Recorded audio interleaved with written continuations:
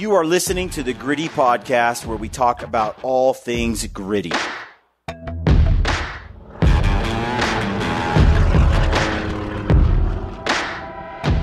All right, folks, welcome to the Gritty Podcast. I'm your host, Brian Call, and today I'm joined by Brad Hunt. In today's podcast, we return to the book Crow Killer, the Saga of Liver-Eating Johnson. So, last episode we left off. He made his way. This mysterious character, Jeremiah Johnson, John Johnson. Like multitude of names. There's a lot of names, which it wasn't uncommon back then. Yep. For the names to get written down, or they added syllables that didn't belong there. Anyway, so he is in the wilds of the West. And he has met up with Del Gue. Yep. He killed some Indians. He did his first scalp. Learned how to scalp. And he met Bear Claw and a couple other famous trappers. And basically, the gist is he learned. He became sort of an apprentice of some of the best trappers there were, best mountain men, I should say. Yep. And he makes a living out west. And so he didn't just magically be Mr. Mountain Man, experienced, dangerous, warrior, all that, crow killer, liver eater, all at once. He comes in as a young man. He's a young man. He comes up, and a lot of times, a little bit of luck combined with skill and determination is how you get to become something great in those later years. Some people get their life snuffed out, unfortunately, a little early, and you never know what they may have, could have. I see it a lot with animals like deer or elk, right? Yeah. It takes a bit of luck for a dumb buck, a 2-point, right, or a raghorn bull to kind of get through a few seasons. And the ones that get a little bit of luck, get into those 4 and 5 year age classes, have some genetics, then they become very, very difficult to kill. Yeah. Yep. That's the difference between being a greenhorn and someone who's seasoned.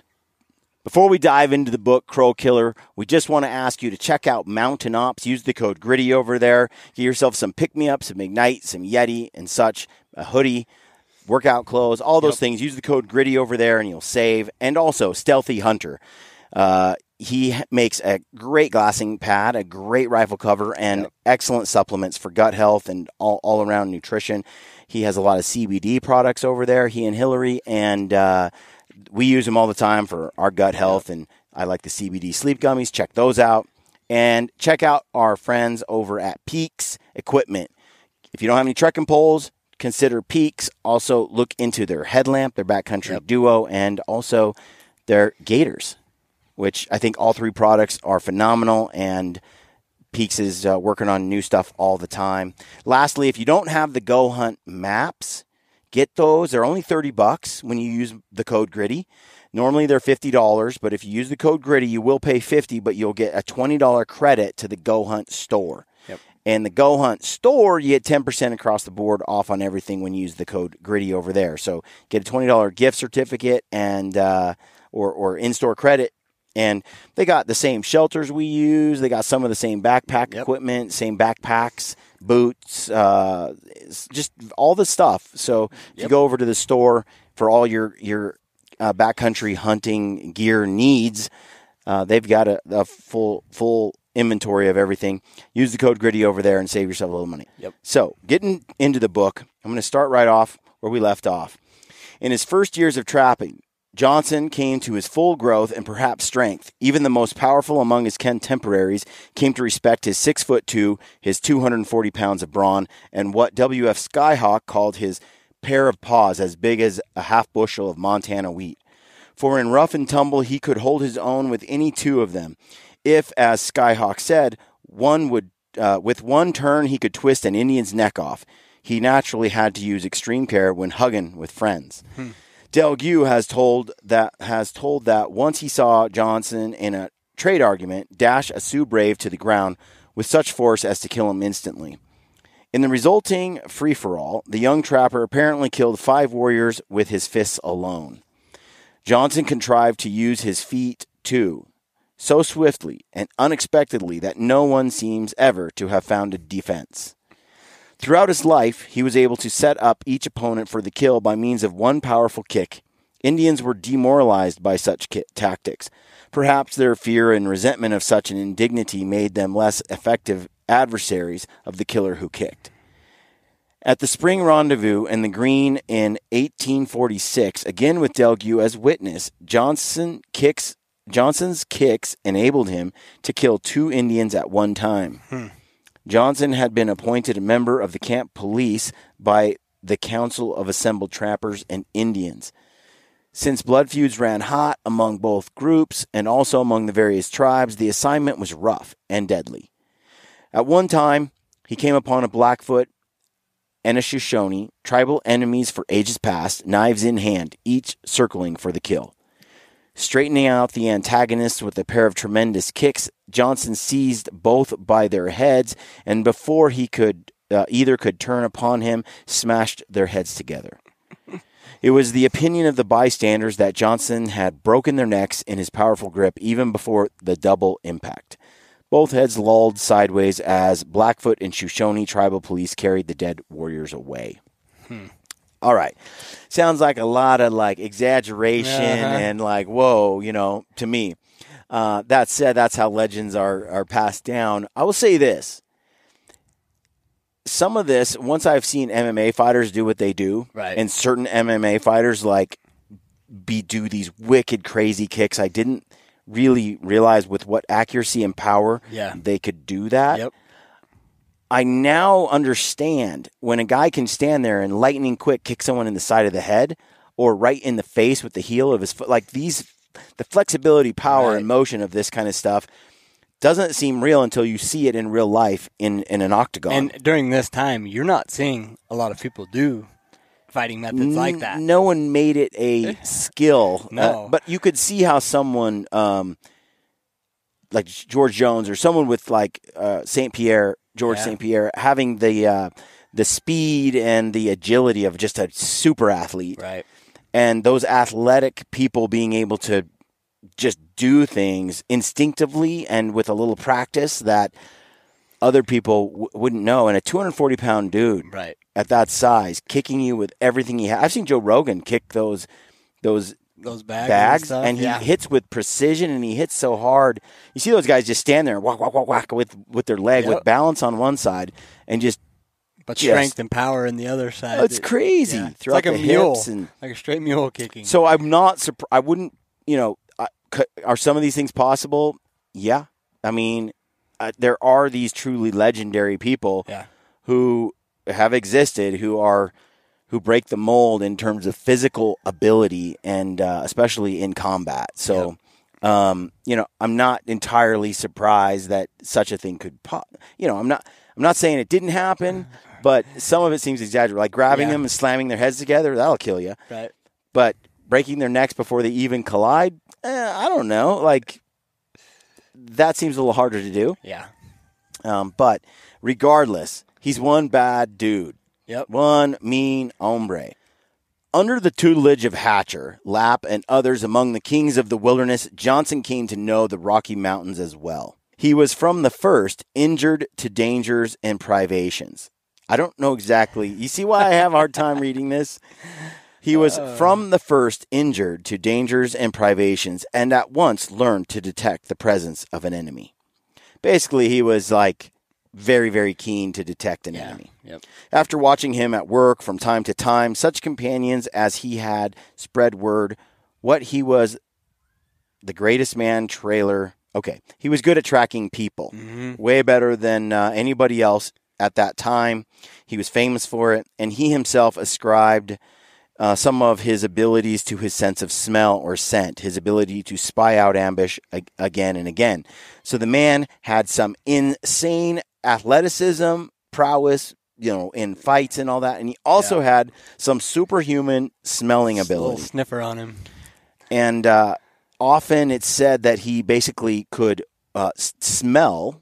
And you think about it, a dog or a bear or these animals with crazy olfactory glands, that they're able to actually pick up the scent of things way before they see them. Right. Right? What a powerful weapon to have. Exactly. And so he could smell an Indian nearby or a person nearby when the wind drifted toward him. Now, most humans do not have the ability to smell like that. No, not at all. If you could imagine someone having that heightened sense of smell, and I wonder, if human beings didn't have I'm sure, prior to the modern civilization, before we wrecked our nasal passages and do what we do in modern life, I bet, our sense of smell, our sense of hearing, a lot of these keen senses, I bet they were pretty sharp back in the day. Yep. And this Viking dude just carried it along with him. So Jeremiah Johnson had a crazy sense of smell. It was said of him that he could walk once around the cold ashes of an Indian campfire, then estimate closely the number of warriors who had been there and announce the tribe to which they belonged. Yeah. I mean... And there's not just one or two tribes. I mean, we got multiple tribes, different types. If so, he's a freak. Yes. Okay? Some of Johnson's contemporaries felt that his suspicious nature caused him to be especially vigilant and hence never to be caught off guard. Others may have wondered, did this apparent unconcern for his personal safety stem from his knowledge of each enemy's whereabouts and likely tactics? Because he seemed pretty... he was never scared like other people were, supremely confident that whatever situation he was in, he had the power to overcome it. Right. Or was he more perceptive simply because his senses were never corrupted by fear? Could be. So since he wasn't afraid, he was clearer minded. Yeah. I'm sure there's truth in that too. There has to be. He lived by gun and knife and his own brute strength. Self-preservation was for him, as for all mountain men, necessarily the first law of nature. Yet he seems to have consistently taken for granted his own ability to scent trouble brewing that might be greater than he could reckon with. He never attempted to dodge a difficult situation, yet he never sought an encounter or ignored one in his reckoning. His trade was trapping, the mountains were his home, and the killing of those who would disrupt either became, for one with his skills, merely routine. But the vast number of Indians he killed, he would no doubt have explained that they were his self-proclaimed enemies, and that not he, had begun their vendettas. Moreover, he would have added, he had more enemies than other mountain men because he never refused a challenge, never hesitated to enrage a whole tribe by dealing with whatever warrior attacked him. Ready to whoop ass 24/7. There is no mercy in Johnson. There is you hear later about Crazy Woman. You hear about people he went out of his way to help and take care of, and he showed levels of compassion. Right. His wife, so on, and so. And then you have this person who really, you step out of line. He doesn't have many qualms about killing you. No. These two Indians are starting to fight. Okay, you broke the rules. Kills them. Yep. He doesn't just beat them up. No, you're dead. You're dead. You screw up, you're dead. It's so to the in the 100th, 1000th degree, So anyway, it says, but how would he reply to criticism of that special mark of indignity to his fallen foes, the eating of their livers raw? Surely the eating of scores, nay hundreds, of crow livers was more than ample vengeance, even for the murder of his flathead wife. Surely Johnson's bloodied beard was the dripping mark of his abysmal inhumanity. Perhaps the liver eater might have answered, had he found reason to answer at all, that his killing of Indians was never indiscriminate, that his whole life story pointed up his admiration of Indian peoples, including the Crows, that he had more than once trusted his life to Indian sense of honor, and that, further, his instinct told him which Indians were friends and which were foes. During his lifetime, he might continue, it had been his only boast that he never had to kill a white man, not even a Frenchman. I think it's funny how the book says he didn't kill his whole thing. He did kill a white man, not even a Frenchman, as if that's expected. Different.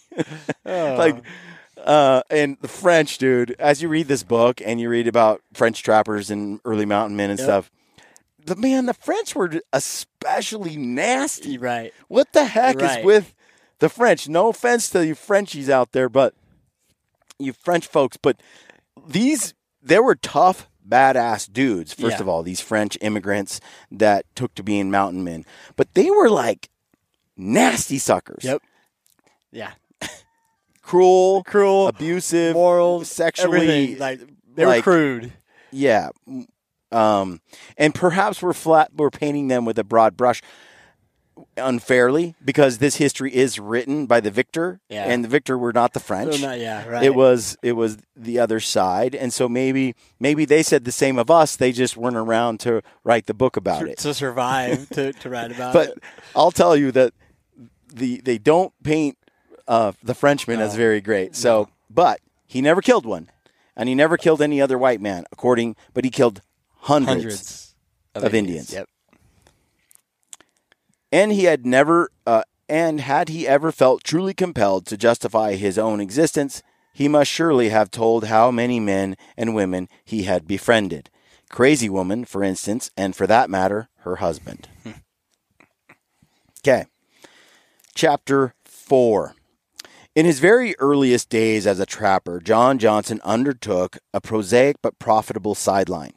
5 miles above the mouth of the Musselshell in east central Montana, he set up a wood yard where for many years, in times of lean trapping, he cut and dried and piled cordwood for the use of Missouri River steamboats. Here, steamboats wooded up, the captains depositing paper money payment in a knothole in a cottonwood. So he'd chop all that wood along the river. The steamboat guys would come up, they'd grab the wood, and they put money in the little hidden knothole where they made their agreement where they'd make the payment. Yep. And here in the summer of 1846, Johnson returned with Bigfoot Davis from some highly profitable trading among the Flatheads. He had incidentally turned down a sub-chief's offer to sell him his daughter. Johnson found some money in his tree safe, and now the two separated, Bigfoot going down the Missouri to a trading post, and Johnson riding southward along the Musselshell. He was heading directly toward a wilderness tragedy. John Morgan sold his Connecticut farm, having heard the call of the West, and transported his family to Independence, Missouri. Like other immigrants who traveled by wagon, he put up his own supplies for the journey, and then joined a train up the Oregon Trail. All went well for the Morgans until, as White Eye recorded, the train reached a point near the present town of Beatrice, Nebraska, where there Morgan quarreled with the train boss and decided to go it alone. His start was near the Big Blue, not many miles from the point where old Hatcher had taught Johnson his first lesson in caution. Stupid indeed was John Morgan to leave the protection afforded by a large train of prairie schooners with his wife, 2 small sons, and an 18-year-old daughter. But headstrong was many a man who left his eastern farm for the dangers, rigors, and vicissitudes of a harsh wilderness. Yep. Dumb. Very dumb. I mean, you have to have such an ego to get into the fight and then say, yeah, to hell with you, I'm going to go alone. I mean, you have to be so proud. Right. So just much very pride. Egotistic, and just the pride is consuming you to be like. You think you're untouchable. It's bizarre. It's stupid. And then to endanger, it's just him and his little boy, his 18-year-old daughter. He has 2 boys, 18-year-old daughter and his wife. And th're going to just go right through like the wilds with. And like the hardest, seriously. Times, What you got, you deserved. I mean, that level of dumb. Yeah. I mean, it's one thing to be a single, like a mountain man. Right. You lay low. You move at certain times a day. You don't build a fire with smoke where people can see you. Yeah. You're always on the move. You got young kids, your wife. You're taking care of their needs. And it gets dumber. Yeah. It gets dumber. So check this out. So, it says, from the Big Blue to the Musselshell is some 700 miles northwest by west. In those 700 miles, the Morgans and their oxen apparently suffered nothing worse than heat. When John Morgan thought best to stop a while to mend his wagon wheels, all the spokes had sprung in the heat, and a number had broken. His wife and the children were ready to enjoy the chance to rest. The wheels were mended in a couple of days, and the wagon backed into shallow water to let the spokes swell into place. But the Morgans decided to stay where they were for a week or so, perhaps even longer, before proceeding. Yeah. Yeah. I just think you were asking for it. Right. You're putting yourself, like, if somebody saw you, if some Native people saw you, right, some Indians, and now you're there and you're camped. Yep. The more you sit there, the more the temptation to go in and do something grows. Yep. Morgan and the boys built a lean-to, not to mention they can pattern you and go after you, see how dangerous you are. Like, the mother and her daughter mended clothing in the shade. There was even time for fishing. Each morning, Morgan turned to the oxen out to graze. Each evening, he fetched them close to the lean-to. On the third such evening, Morgan had not reappeared with the oxen in an hour's time. His wife accordingly sent the two boys after him. When they did not return, Miss Morgan presumably supposed that they had simply not been able to find the oxen. How delusional and naive do you have to be? Like, did they not get the memo? Right. For she sent her daughter also to look. Dad's gone, two boys are gone, now I'm going to send my daughter. But shortly after the daughter left, the mother heard her scream. Seizing an axe from the wagon bed, she too ran toward where she knew the oxen had been grazing. She was not long in finding what was there for her to see. A dozen Blackfoot warriors were there before her. John Morgan was still alive, though apparently senseless and tied to a sycamore tree. The great blood-clotted gash in the top of his head showed that he had been scalped crudely with a tomahawk. Both boys lay dead. Their scalps, too, had been taken. The daughter, in her last few moments of life, lay stripped of her clothing, screaming, held to the ground, raped. Several of the warriors now ran toward Miss Morgan. But when she raised her axe, they fled. Perhaps they already saw and, like all other Indians, dreaded the madness in her. Berserk with grief and fury, she charged among them. And so inept were they in their terror that 4 of them fell under her axe. They tomahawked and scalped the Morgan's poor ravished daughter. They cut loose the half-dead Morgan and carried him to their ponies. They fled so hurriedly indeed as to drop his scalp. Young John Johnson, coming on the scene at the end of an August day, saw in a moment what had taken place before his arrival. Dismounting, he picketed the horse he rode, and 2 pack animals heavily laden with grains, or with the gains of his trade in the Bighorns. He learned at once that he could get no sense of Miss Morgan, that he was dealing with a crazy woman. He did help her to dig 4 graves and to bury her 3 dead. In the 4th, she buried her husband's scalp. Johnson cut, sharpened, and drove 4 posts, 1 for each mound. He watched while Miss Morgan rammed down into those posts the heads of the 4 Blackfeet she had killed. Johnson stayed nearby for 3 days, long enough to build Miss Morgan a small cabin out of cut logs. 3 days? It's pretty impressive, actually. I mean, it must be small. Yeah. When he had carried her few belongings into it, along with some of his own supplies for her, he found that his stay was over. As he told Hatcher next time they had both returned to the cabin on the Little Snake, he said, that squaw pointed her musket at me. Poor critter. She had me scared. So, yeah, that's the story of Crazy Woman. We get into her a little bit more. She becomes a legend out there, lives, I don't know how many years, like, I don't know. Decades. Yeah. By herself, touched. In tough country. Well, and the Indians left her alone because apparently, she scared them with her craziness. Yep. Like only a woman can do. I love you, babe. Take some heat for that one. It was lonely winter. It was a lonely winter for Johnson on the Little Snake. Hatcher had pulled out for good. He broke his his plans to his partner gradually. Reckon I'll be getting on down towards Santa Fe, he said, and later, I might even get to California. Alas, wanted to go there. Something in my bones tells me I want to die by the sea. Hatcher sent his women back to their people, the Cheyennes, with plenty of supplies for the trip and a pack horse loaded with gifts for themselves and for their families. He gave Johnson the cabin and its furnishings and admonished him, "Watch your topknot," and rode away to the southeast. Like the stoical Cheyenne women walking off with their pack horse, he looked back not once. Johnson, surveying his new properties, wondered why a mountain man should want to die in so alien a land as California or be buried by the sea. So they part ways. Hatcher's a good friend, more or less, kind of that mentor that he had. Right. And he gets Hatcher's cabin, and Hatcher just leaves. Now, Hatcher, for his part, probably like most mountain men, they want to be by themselves. Yep. Once they have had enough of another person, they're out of there. Or perhaps it was just that need to explore new places and see different things you've never seen before. Right.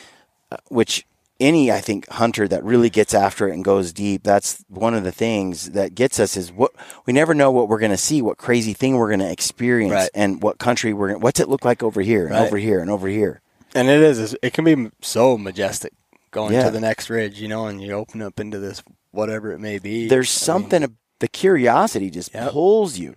It kills me sometimes because Ryan will have a spot that he's got a curiosity bug over because he found it on a map or he saw it on Google Earth, or he just is looking from far away and he's like, I want to go over to that basin. Yep. And then we start looking through the maps and we're like on our phones, and we're looking for this, how to get there. And it's like, okay, we got to cross 2 rivers. We can cut through this pass. This is cliffed out. We have to go all the way around this. This is too thick, choked out at the bottom. And you start figuring out your route. And then you're like, okay, it'll take us, figure out your Naismith or how long it would take. How many miles do you travel on an open flat trail per hour? How many miles per hour do you travel when you're climbing a certain grade?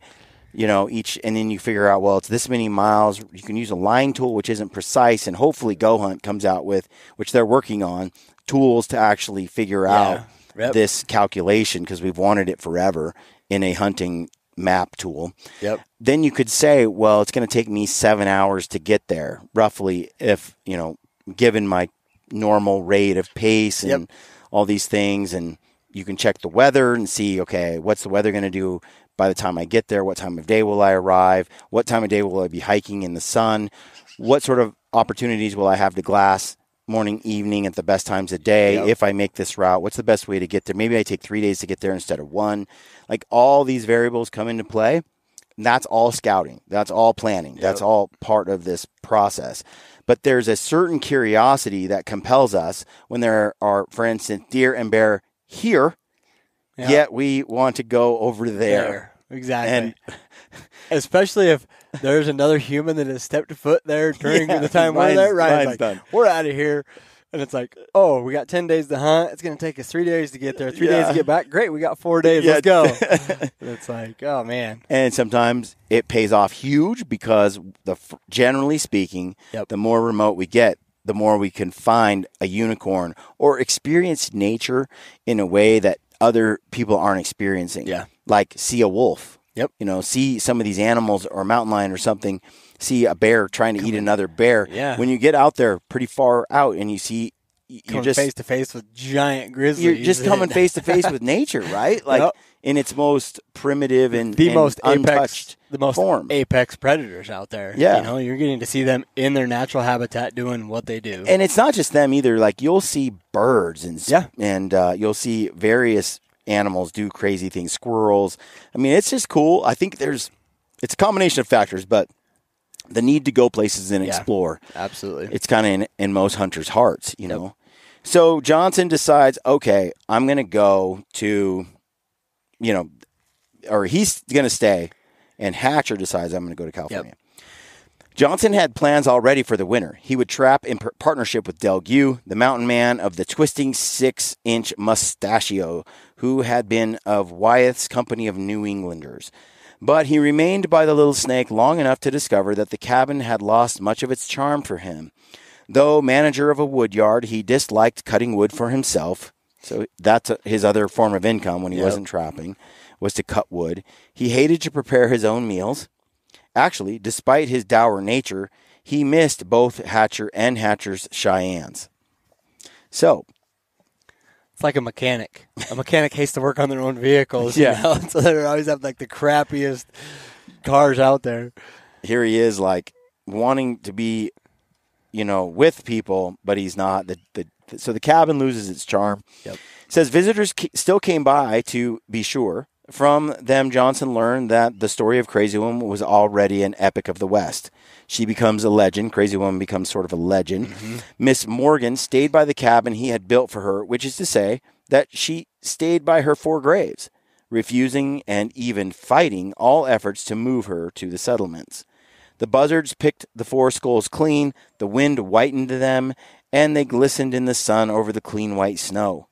The visitors said that Crazy Woman hunted in the river breaks for sustenance. Mountain men and overland parties helped her with gifts. Johnson, as liver-eating Johnson in particular, was to come by night, leave offerings by her door, and depart silently. Indians, and especially Blackfeet, kept far, far from the cabin. Johnson learned, too, that Crazy Woman's husband had escaped from the Blackfeet. Scalped and all. Jeez. Though just how he came by the information is a puzzle, since no one else seems to have shared his knowledge. Morgan never went near the mussel shell, never saw his wife. Perhaps he too was crazy or had simply lost his memory. PTSD. In any event, it wasn't Johnson's business to spread any word as to his survival. In the mountain man's code, a man's decisions and his silence about them were his own concern. Interesting. Yeah. So, Morgan survived, but didn't go back for his wife. She was crazy. Who knows? All right, continuing with the book. Delgue knew in the spring of 1847 that his partner had something on his mind. Partners often enough separated for the winter, then split their accumulated profits, simply in order to lessen the likelihood of a bad season for both people. And it was agreed that the following winter, Dell would trap in the Big Snow Mountains while Johnson operated from his old headquarters in the Uintas. But Johnson was proposing that they take separate trails now. You can take those furs to Laramie, Dell, he said, of their huge catch of the winter just past. He did not elaborate, and Dell made no issue. Perhaps he had heard Bigfoot Davis's story of the Flathead subchief who offered Johnson his daughter in trade. Surely he had needed no assistance in selling furs or in purchasing their year's supplies. So when the snow turned to water in the canyons, the partners packed their catch into small bundles and tied them on 2 pack horses. Dell mounted and set out for the trading post at the fort, and Johnson, too, packed a pair of horses with likely gifts for an Indian and set out for the Wind River Range. So he basically wants to go get himself a girl from the Flatheads. There's a rumor or the story that he had been offered once already, but maybe didn't have the money or whatever it was. He didn't take up the offer. Yep. But then he tells Dell, hey, go ahead and just take those things down to the fort. And Dell's like, doesn't ask any questions, loads them up, takes them to the fort. Dell's going to get the money for both of them for all the furs. So he's selling Dell's furs and Johnson's, and then they'll split the proceeds. And that's pretty smart. One guy goes traps here, one guy goes traps here, but they hedge their bets by saying whatever we get, we split. Yep. That way, you might have 2 areas. You could think of it as a hunting spot, and it's like, well, you're hunting for meat. Okay. You each have a tag. Yep. And it's like, well, this basin we know is tried and true. It's a great basin. It always produces some moose over here or cow elk, whatever it is. And you're like, but we can't both go there. Yeah. One of us needs to go check out over here, but it's not been checked out before and it might be bad. Well, they're going to argue over who gets to go to the tried and true spot, right? Yep. But if you're like, well, we're both in this together. Whatever you pull off over there, maybe it's a huge win. If it's not, we still have all this over here, and you just split that difference. Pretty smart. So that's what they did. Then he rides off, it looks like, to get to the Indian tribe of the Flatheads. Early in May, he arrived at the Flathead camp. Greeting friends he had made the year earlier. He accepted at once an invitation to the lodge of the sub-chief's Bear's Head.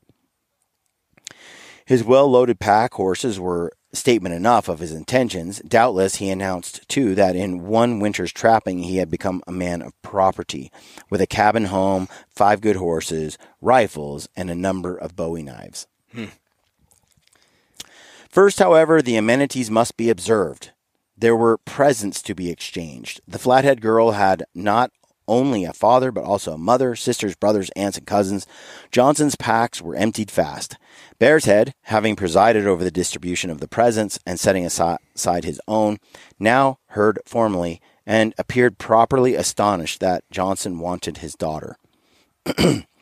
He repaired to his lodge for meditation, and Johnson attended a dog feast. At Bear's Head, he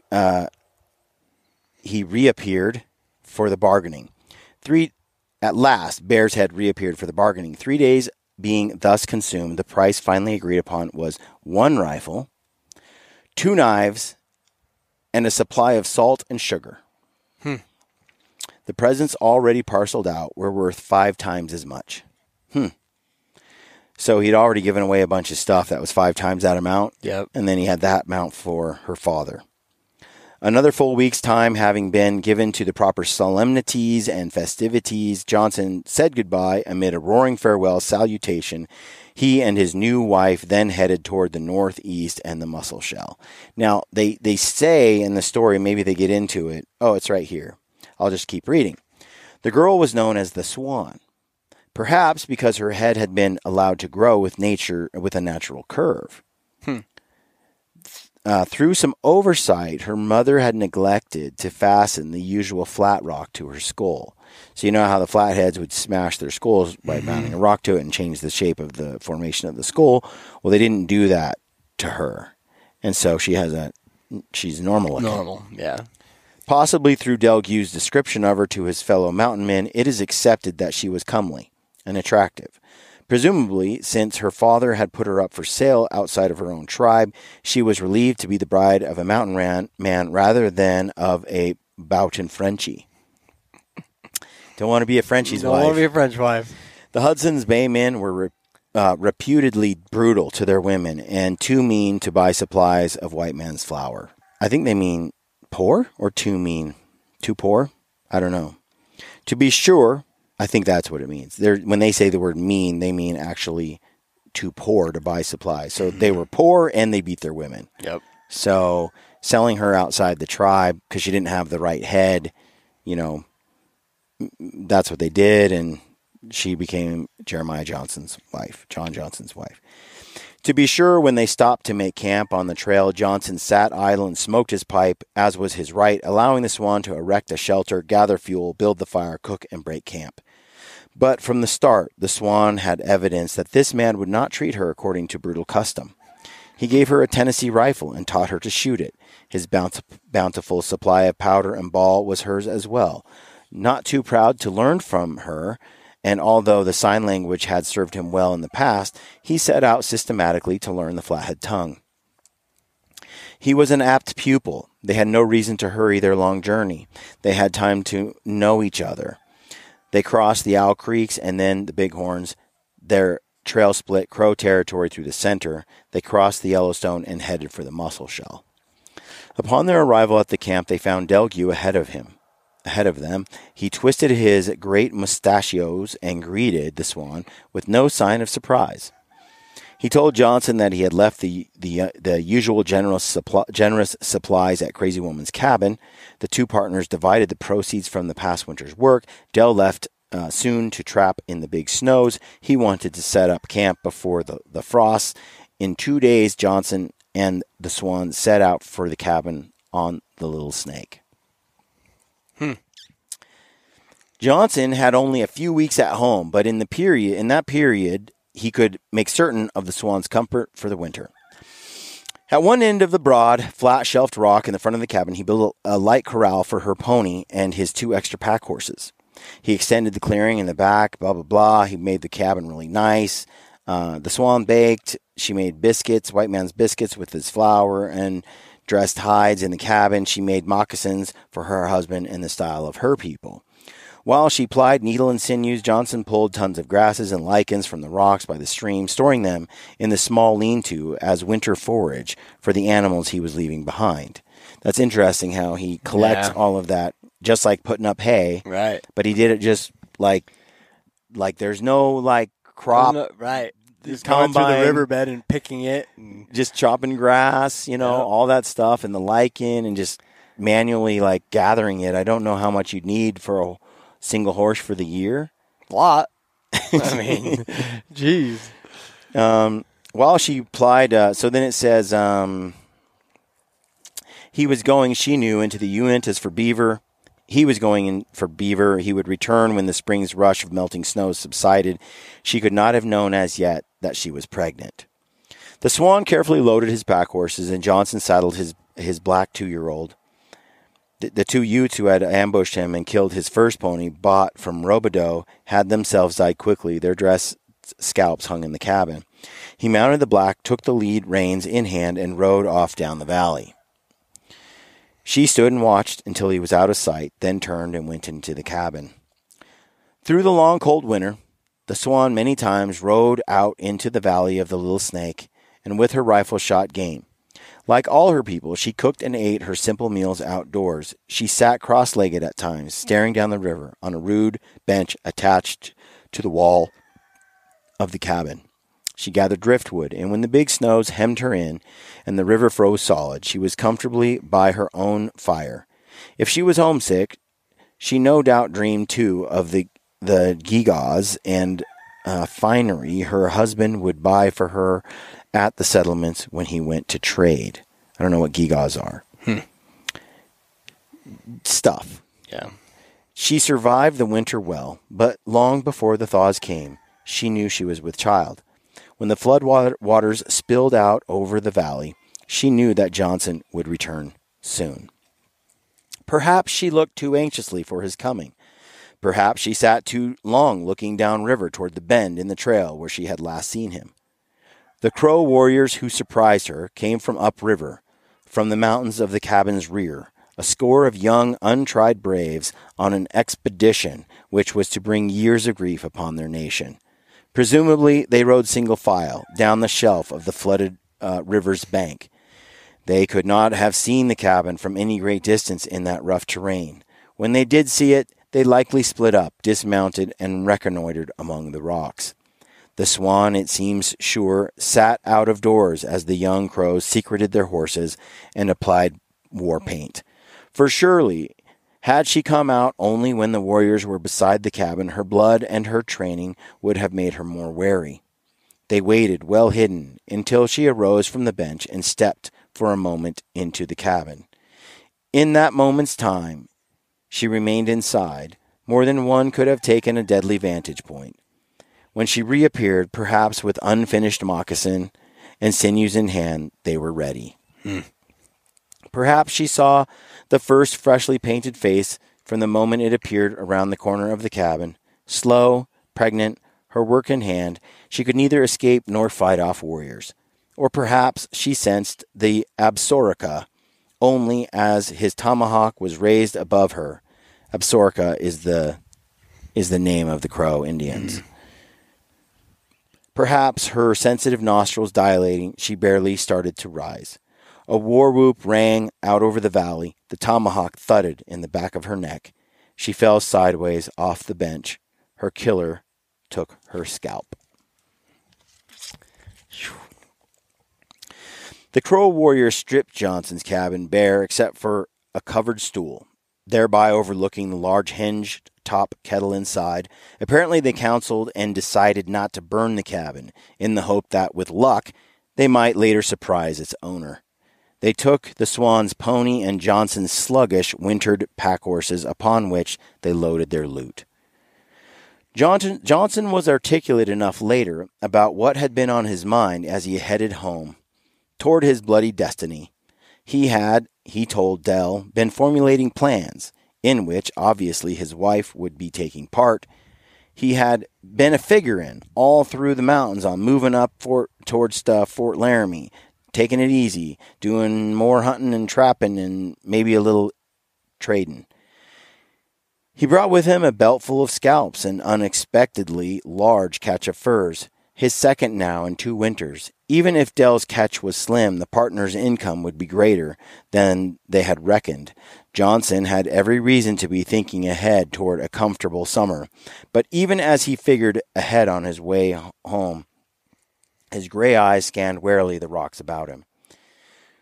When just below the bend in the river which cut off sight of his cabin, he drew rein. Dismounting, he took reins and halters and led his 3 animals behind the boulders of the side of the trail. In orderly concern for them, he stripped the loads from the pack horses and pulled the saddle from the black, making certain, of course, that all were securely tethered before he set out past that bend. Giant though he was, in his long, striding, double-moccasined feet made no sound. Threading his approach toward the grove of aspens at the edge of the clearing, slowly, warily, through the heavy brush in the aspens, sparse now and without leaves, dropping finally to his hands and knees for the last few yards, he came at last to where he could see his cabin. He noted the dead silence. He felt the absence of life, in cabin or corral. Looking intently at the rock floor in front of the cabin, he saw Bones. Cursing, with his hocken fully cocked, Johnson stepped out into the open. Moving closer, he heard a rustling behind the cabin and saw a huge vulture take wing. The clean-picked skull of the flathead girl lay near the open cabin door. Wind-blown or vulture-worried, a little apart from the remainder of her bones. Nearby, Johnson spotted a small round object about the size of an orange, all but disintegrated by the sharp claws of the birds of prey. 2 was killed here, he muttered. Dropping to his hands and knees, Johnson scanned the earth closely. After taking his first bearings, he strode to the back of the cabin and sighted upriver. The action being plain to him now, he took the trail. Here the slayer's horses had been hidden, and here the war paint applied. The mountain man grunted with a certain satisfaction as he picked up a long eagle feather. Crow, or this child has never eat beaver tail, he breathed. So basically, he backtracked him, and he's seeing sign, and he's realizing that it was Crow Indians. Still going briskly about his business, Johnson walked back and entered the cabin. As he had anticipated, the Indians had left only the stool. More a rude cupboard it was, boarded round from leg to toe. From it he took the large hinged kettle. Settling it down in the clearing outside, he elevated his head high, sniffing the air. Satisfied that no Indians were in the vicinity, he gathered up the bones of his wife and his unborn child and placed them with the single crow feather in his kettle.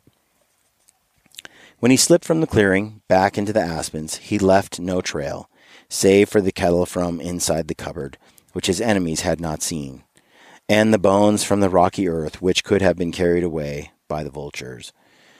All was as before his coming. Already the high mountains obscured the afternoon sun. Darkness would come quickly to the little snake. He must hurry. By the time Johnson reached the little pocket among the rocks, where he had tethered his animals, dusk had arrived. Quickly he loaded his pack horses and saddled and bridled the black. When all was ready for his departure, he sought in gray gloom among the rocks. Finding a deep recess, he set the kettle in. Then, carefully, for all mountain men were skilled in making of caches, he mortised it in with other stones of right size and texture, until neither wolf nor bear could molest it. At last he mounted, gathered up the tethers of the pack horses, and set out for Battle Mountain. He would make a high, dry camp that night without a fire, hidden from any returning foe. He was later to tell Dell of that day's and that night's actions, but what moved in him as he rode up the slopes he did not report. His secreting of the bones and later visits to them might be termed the actions of a man of sentiment. Yet of ordinary sentiment he was said to have none.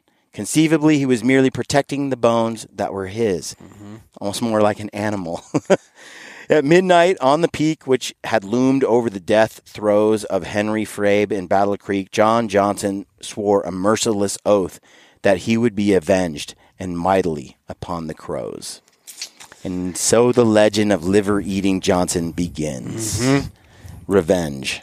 One ticked off dude. Yes. So hope you guys enjoyed that. Tune in for the next one. We're going to drop that here in a few days. We're going to try to get through the whole book in a row. So if you're tuning into this episode and you haven't heard the first one, jump back in, catch the first episode. As always, thank you for tuning in. Use the code GRITTY over at Mountain Ops. Get yourself some Ignite, some Blaze Shots, some Yeti, some of my favorite stuff. Or get yourself a glassing pad and a rifle cover over at Stealthy Nutrition. Also CBD gummies, CBD oil, and gut health products, krill oil, all the things for your health and wellness. And go check out our friends over at Peaks Equipment. Trekking poles, gaiters, headlamps, and hopefully a shelter here soon. And save over there using the code GRITTY. Helps us, and it helps you. Everybody wins. We appreciate you. Thanks for tuning in. Stay gritty.